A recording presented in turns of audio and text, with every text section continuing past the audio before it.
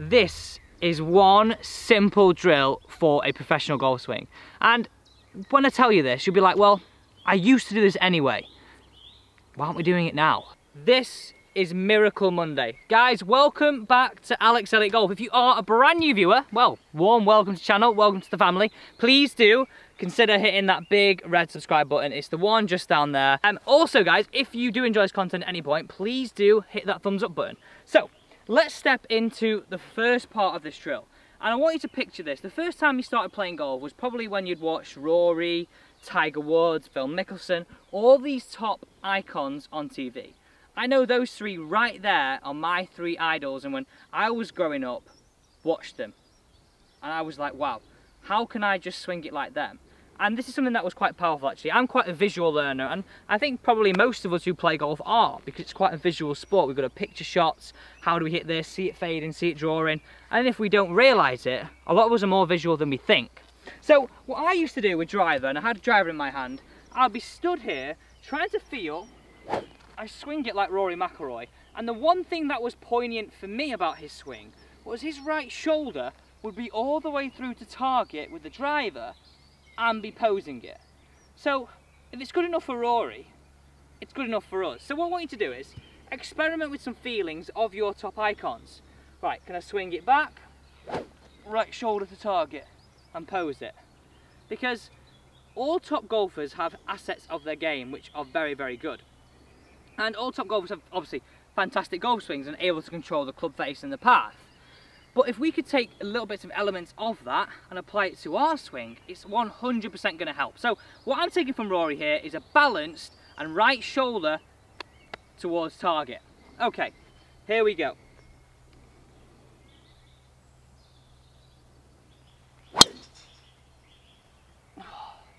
That was absolutely smoked. And just like when I was a kid, when I started playing golf, so guys, I'm just watching that because I'm just in love with that little fade.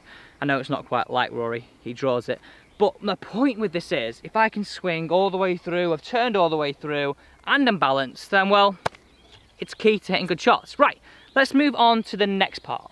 Mottram Hall on the 16th is as close as I can get to the 16th at the Masters. We have the flag at the bottom, and I'm going to land it at the top and let it come round. But again, my point for this is, a lot of people when they chip, they'll be stand over this and it'll be quite rigid and it wouldn't be flexible to the situation. I want you to work on two things. You look at Tiger's hands on the golf club, and it's something that stuck with me when I was a kid and when I was a junior. My hands are nice and relaxed on the golf club, and I let the shot dictate what I want to do. And we've got to have that. There's no way, if Tiger's technique wasn't sound for the first point, but he had to be flexible to the situation, he wouldn't have held that putt, and it wouldn't have been literally the best logo and the best advert for a certain company. So ultimately my point here is two things I took away from Tiger's chipping and that hole. I can literally picture it. In your life have you seen anything so good? It's like the best commentary ever. Was how relaxed his hands was and how flexible he was to the situation. Here's my attempt at it.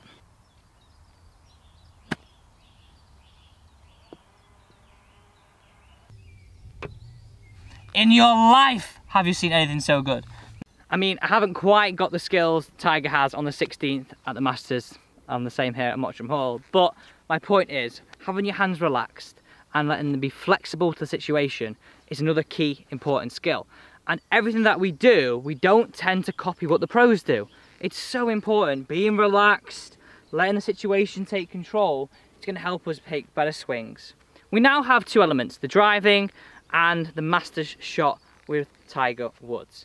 The final one, I mentioned him earlier, Phil Mickelson. Now, he's not known for being one of the best putters in the world, but for me, how he addresses the golf ball and how he goes through his full routine, something we've got to stick to. The next part is, let's have a look at what all the top players do on the green.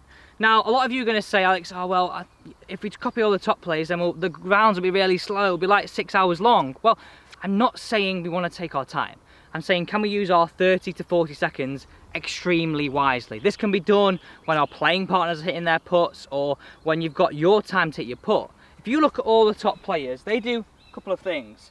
They will stand behind the golf ball, have a look at the lie of the ground behind the golf ball.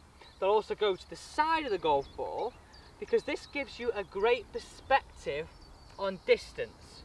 Not only that, is you can see the slopes, They may even go behind the hole as well, just to confirm that. And I think all these things of you pacing around the putt are valuable to give you a great perspective of what the lie of the ground is doing and what the putt might do. You've got to build up that image in your head. So again, we've copied the pros on trying to be balanced and turn through to target. We've copied the pros on trying to feel as though our hands and body are relaxed and more flexible to situation. Let's use it as a putting routine because they can hole some putts. Damn, they can roll their rock. Right, let's see if I can give it some here.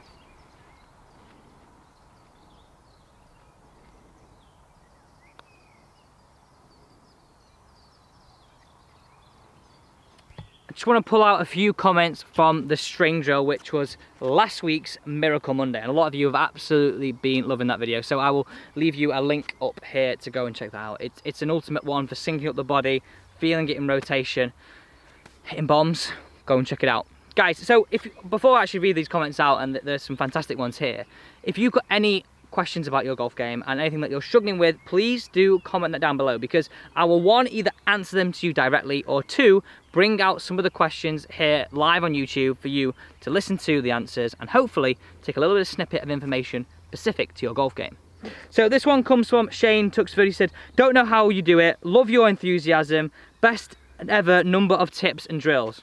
Thanks so much. Thanks, I really appreciate it. Another one comes here in, "Love your new gear." Guys, if you haven't noticed, new clothing. I did a TikTok and it's not something I've actually done before.